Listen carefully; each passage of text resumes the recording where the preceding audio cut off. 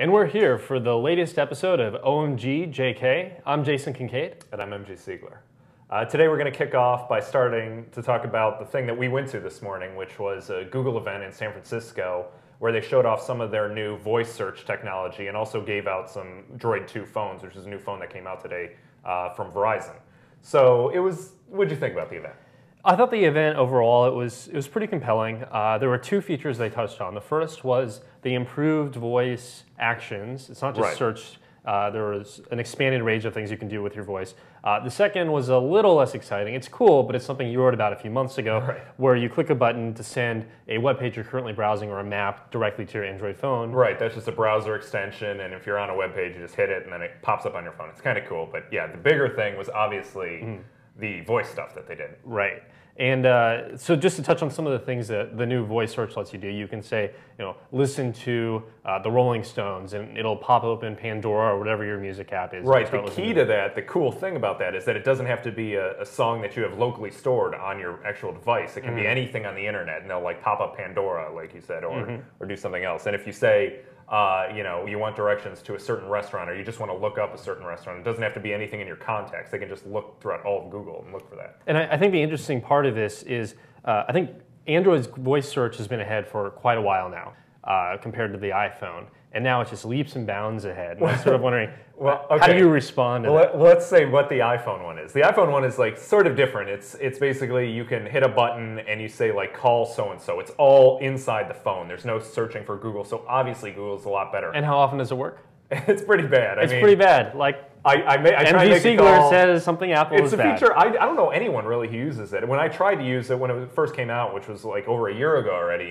you say, call my mother, and it's calls like an ex-girlfriend or something, someone you don't want to talk to. It's perfect like that. Now, so obviously Google's thing is a lot better here. But at the same time, Apple hasn't really put much resources into this idea, whereas Google's, poured a ton in. Maybe with Apple buying Siri, that company, they'll be able to do more stuff. But it's something we talked a little bit about earlier. I think Google has been investing so many resources. I don't know if just acquiring one company, not to say Siri isn't a great company, but all the research and, more important, all the huge volume of incoming voice queries that Google has to use for their research, it seems like that would be difficult for Apple to reproduce. They have all of that great voicemail transcription that they do, which is just so perfect. Better. Oh, God, those are accurate every time. They're 100% right.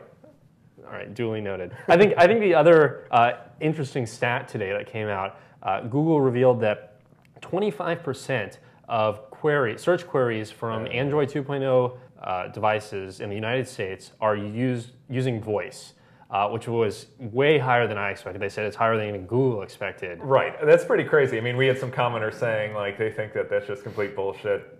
I don't know. Who knows what? So you have to take them at their word. So you're sort of insinuating that Google may be lying. We'll see. We'll see. Take their word on it. But that's kind of weird. I mean, do you see a lot of people, holding their phone up to their mouth? And I can't say I've ever actually seen anyone doing that. So but I've never. That said, well, I've done it. I've never. You've done it to test it out, or you do it? No, actually, when I'm trying to impress my friends, I'll pull out my phone and I'm like, "Hey guys, check this out!" Like navigate to TechCrunch. Right, exactly. But I do think it is a cool technology for the future, and I think Apple should invest in it. All these people should. It won't be the end-all, be-all thing of search, but it's still a cool technology. And I think that's also a good answer. Steve Jobs said a couple of events ago that people on the iPhone or on phones in general aren't there to search. They're there for apps like Yelp. And I think this is a case where there are probably a finite number of searches that people do routinely, but it shows that some of them use Google. And that's great. That's a great point, that people who are using these new features, these are routine things that you do. You can do note to self, and it's pretty cool, and it sends an email back to yourself, or you can directions, navigation, things like that you do common. There's 12 right now, 12 features. Something like that. Yeah, so that's pretty cool. And quickly, let's talk about the device itself. You have one, I have one over here. Right, so we have the Droid 2. Droid 2. We're giving him back in 30 days, just FYI, everyone. Right. So I had the original Droid for a few months, and this new one definitely feels sturdier. The edges are less sharp. It just feels more polished in general, literally. It seems like a pretty solid, a solid Droid phone. I'll say that. It's definitely better than the Evo, which was just a piece of crap, and I hated that thing. But this, this seems like pretty good. I've used it for a few hours, so I'm not ready to, make any kind of definitive statement about it yet. But I'll say that you'll give it a few more days before you decide. Before I rip it. No, I do think it's a lot better than the Evo, and I just don't understand why they feel the need to include the physical keyboard. I think it's it makes it twice as thick. It's heavier. I think you're right on that point. When I first got the Droid last year. I think you said something similar, who needs a physical keyboard? And I was like, it's really nice to have. And I think it was for about 2 weeks, and then I kind of learned that I didn't really want it's a transition thing or whatever. Exactly. And I mean, I'd actually been using the iPhone even before I got the Droid, so I was pretty used to the touchscreen. And I just think the trade-off for not having to lug the keyboard around, which I know. I mean, how you have to do it? If you have to do it in one hand, it's. But really, I think the touchscreen's more than enough for most people. That said, some people love their keyboard, so I'm sure it'll do just as well as the original Droid. Dead. Okay, so the second topic we're going to talk about is the new Twitter Share This button, and this is something that goes directly against Tweet Meme, which has pretty much dominated the retweet button up until now. I know we've had it on TechRuns for quite a while now. Like every site has it. And we just replaced it with the official Twitter button. So is Tweet Meme screwed? Well, Twitter was very smart in their politicking here, whatever they were doing behind the scenes, because normally, this would have people up in arms that Twitter again is taking... Another hole is filled. Right, another hole is filled. They're killing another startup. This is, the big guy, even though Twitter's still technically a startup, the big guy taking out the little guy. But Twitter obviously struck a deal with TweetMeme behind the scenes, and TweetMeme seems fine to just give away control of the button, race now to Twitter itself. I don't know if they had a whole lot of control over whether or not they're going to get destroyed. So I think they probably took what they could get. Yeah, but it hasn't been fully, reported on what's going on yet. But it seems like there might be some kind of, licensing agreements, of course, for monetary purposes. Right. So that would be a great deal for TweetMeme if going forward they get a cut of, certain whatever revenue. Every retweet they get a penny or a fraction of a penny. I don't think that's a great thing. That's definitely not what's happening. Right. But do you think this is something going forward Twitter's going to do more often when they are about to eat one of their own community this is members? Obviously a much better policy than just destroying everyone and then everyone. It's not just the the single companies that they're ruining by doing things like that. It's the whole mentality of the ecosystem, because the ecosystem is such an important part of what Twitter is. And if they show that they're going off and killing these companies, everyone's going to be terrified to do anything. So smart move by them, I think here.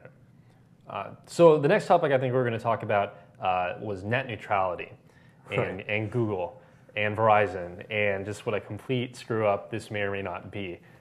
So what's your take? I mean, what was actually the news this week for people who didn't catch it?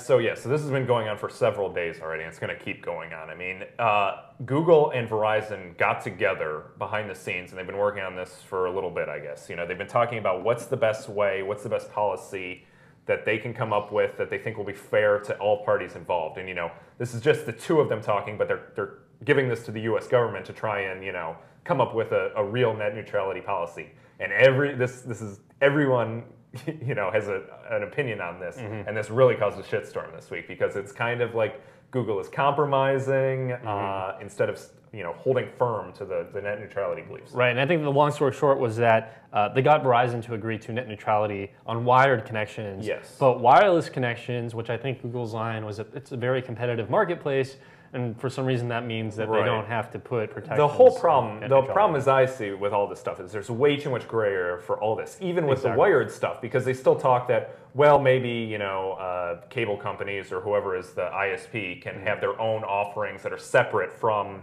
the internet. It's like you could have, I guess I understand the TV, but there's definitely, as long as you've got some digital service that isn't on the normal internet, you can regulate it however you want. The truth of the matter is, and Google has to know this, Verizon has to know this, they all have to know this, is that this is all merging into one thing. I mean, eventually television will be served over the internet. It'll be a long time before that happens, but it's all going to be in one pipe. And so them trying to segregate these things out is just turning into a nightmare.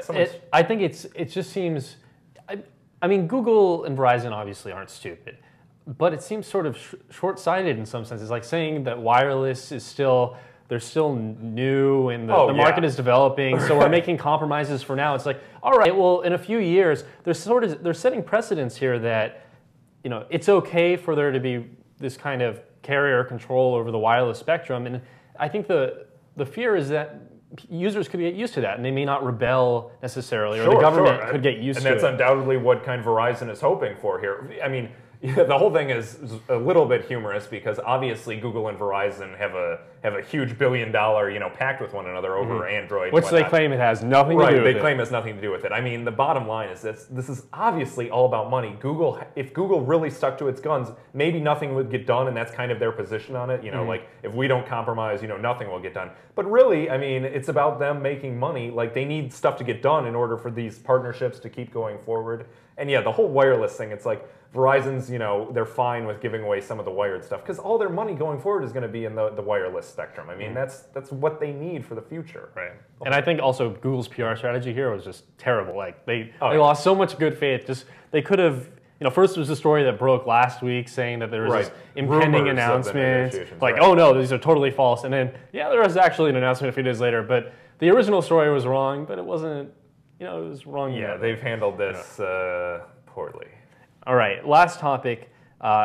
So sort of a combined number of stories. We've got Google investing big time in Zynga and acquiring companies like Slide. And then we hear that Google Ventures has invested in NG Moco, the iPhone development studio. So, I mean, what do you think is happening here? Is Google just becoming a gaming powerhouse? Well, so it's important to note, I think, that Google Ventures isn't technically, part of Google. They can do their own things. It's a totally distinct entity that does not make strategic investments. However, Eric Schmidt said there was a meeting they had a while ago where Eric Schmidt said, well, the Google Ventures team is actually 20,000 Googlers. It was just like, well, they sound kind of connected. But. So yes, obviously Google is going heavy as they can into social now. I mean, going back to the Zynga deal, which has that even been verified yet? I think it's been confirmed. Schmidt sort of said something about it, but I don't think it. I think he said he was going to confirm it at some point. Right. Okay. So anyway, we know that happened, and we know that all these other deals are happening. They're going head on into this stuff. But what do you think do you think Apple will retaliate against NG Moco? Because I think that development team has definitely benefited from prominent, being featured on the App Store. I mean, all of their that's their big thing is the iPhone apps. That's what they've been doing. And the iTunes, like on the App Store itself, it's very subjective as to who gets featured, and I think they've definitely gotten featured quite a few times. They definitely had some very high quality games. Sure, they do. But not every developer gets featured as much as they have. Do you think they may see some sort of backlash from Apple? Maybe. Apple's certainly not above doing something like that. In fact, I wouldn't be surprised at all if they do that. But so Apple's mildly evil, maybe? Well, they just have their own business sense. They have their own best. That's one way to put it. But I mean, Google. So Google, with the Zynga deal, they kind of did the same thing to Facebook as they're doing. It's like they're just positioning themselves really to make a run at this. And if they fall on their face again, this is just going to be, awful. So I saw Eric Schmidt was at the Techonomy conference last week, which I went to as well, and he did a sit down with reporters, and obviously the question of the social moves and gaming came up. And Schmidt still made it seem like that they weren't going to take gaming very seriously. And it was funny because I know you had a story like I think the exact same day saying like Google is starting to take gaming much more seriously. Facebook.